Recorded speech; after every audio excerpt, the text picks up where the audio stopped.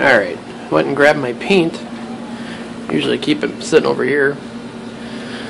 Paint was like road tar. It's like, wow, what the heck? And it dawned on me, these are exterior walls. I know there's no insulation in them. So the wall's only, 35 degrees. My paint is only, 50-ish, give or take. It's cold back in here. It's like a refrigerator. I keep the heat on all the time, but when it's only, -3 out, it gets cold. Yuck. So I get the paint over here warming up. So I think it's time for lunch. I'll let that sit. Alright, she's all painted. Turned out pretty good. So, next up's probably that steering column. Get moving on that. See if we can't make that done today too. Stay tuned. Alright, I'm jumping around here again. It's got the engine set in there so I can kind of remember where it sits in relation to firewall and all that. Jamie wanted the MSD box mounted on the firewall, so I was deciding which side to put it on. I think this side will work better for me, so that's where it's going to go. The wiring will get hid because y'all know I hate looking at wiring. One of my pet peeves.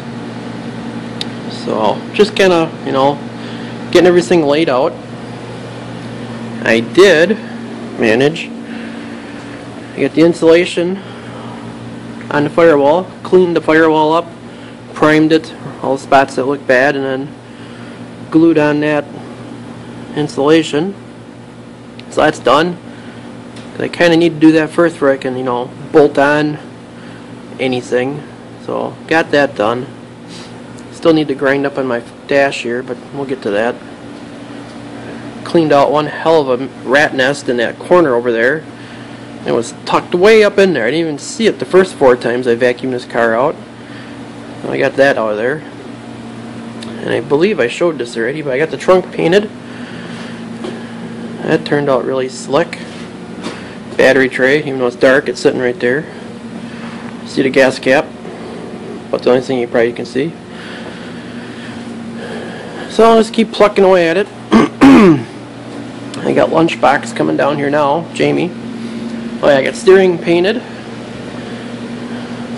And I did put a roll pin on the bottom here, just because I felt safer. It's probably not going to come up real good.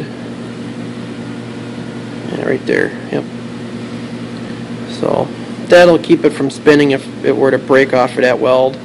So this is for sure connected to the shaft.